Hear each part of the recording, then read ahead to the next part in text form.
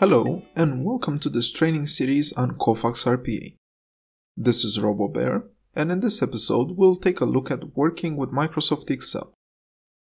Kofax RPA Design Studio has a built-in variable that supports the Excel file type and allows for fast data manipulation.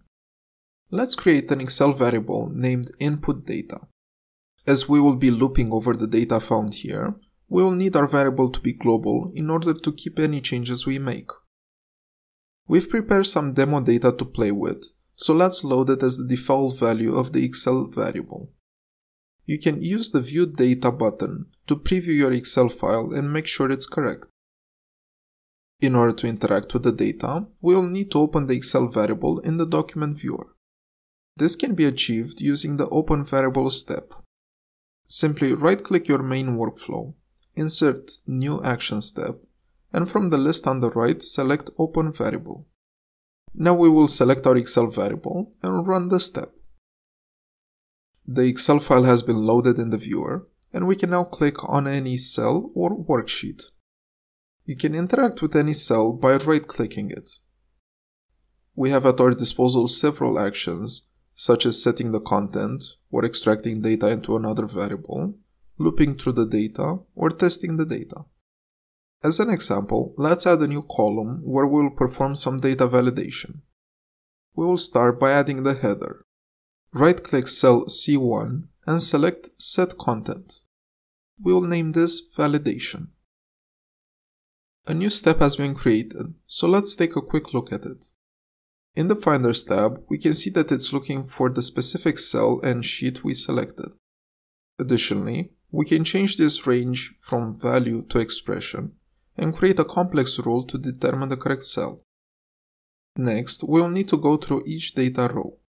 For this purpose, we can use the For Each loop. Select all cells in the worksheet and right-click, then go down to Loop. We want to loop all rows in the selection, except for the first row, which is the header.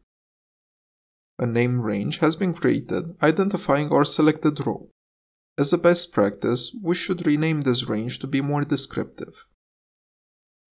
Now that we have our loop created, let's extract the amount value from our row to a new integer variable named invoice amount. By running through the loop, we can see that the correct data is extracted from each row. Let's take a look at the Finders tab. The step is looking in our named range for a cell at position 1. Numbering starts at 0, so that means the step is looking for the second cell in the named range. That's okay for our example, but if the Excel file is prone to changes, we recommend that you update this to use the header instead. First, let's create a named range for our header and move it before our loop. Then we can go back to our extract step and change the column from index to header. Now we can tell it to look in our header named range for the pattern amount. Use the magnifying glass to validate the finder. The finder was updated successfully and the data is extracted correctly. Finally, let's process the data and add some values to the Excel.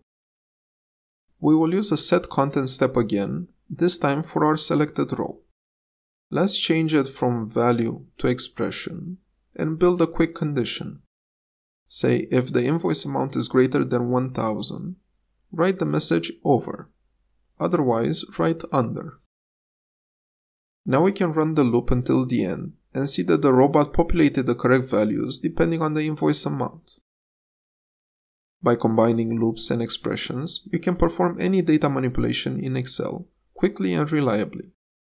Additionally, you can pass Excel files between users and robots using caplets, which we'll cover in another video.